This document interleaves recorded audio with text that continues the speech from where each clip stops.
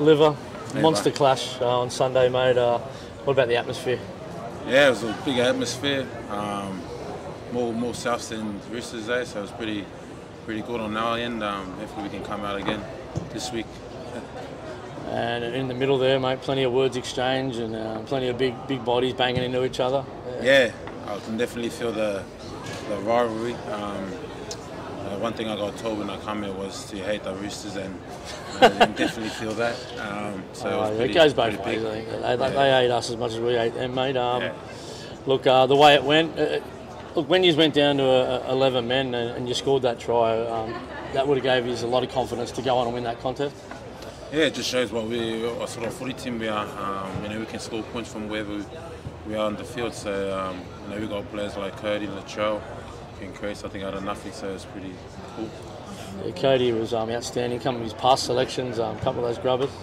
Yeah, he was on, the big fella. It was good for us. Had a lot to be on this side, and it was pretty good. And well as teasing him over here, but a bit of a twerk show in the background, we can't see that. But Cody Walker, you also gave him a beautiful pass when you had to take over from Cookie right out in front, and he got it out to Isaiah, who did the nice dummy and scored in the corner, mate. Must have been a good feeling. Yeah, it was good. Just scoring 2 times, I think, with 11 on the field. Like I said before, it shows what we can do as a team, what sort of players we have around in our team. So it was good that we could play off that, and just the desire that the boys wanted to play and turn up for each other when we were down two players. And the atmosphere after the game, where South fans hung around, and yeah, that was pretty mad itself. It reminded me of when I was playing for Tonga. Coming going around to the fans, and just the noise, especially when Latrell was talking. So that was pretty.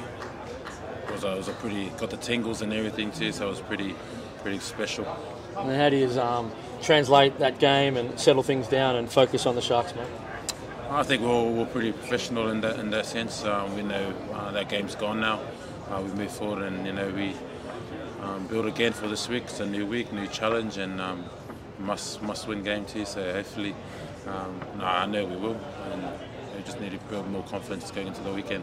And the Sharks playing 90 odd minutes on the weekend against a really tough Cowboys team. Might take a little bit out of them. Yeah, it might. But then again, the finals footy, everyone's desperate, and I know they'll be desperate to come in looking for the win too, just as much as we are.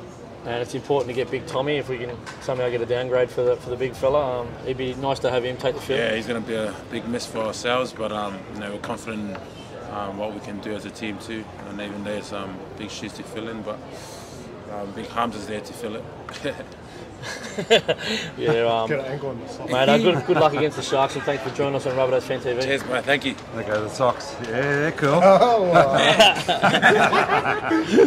wow.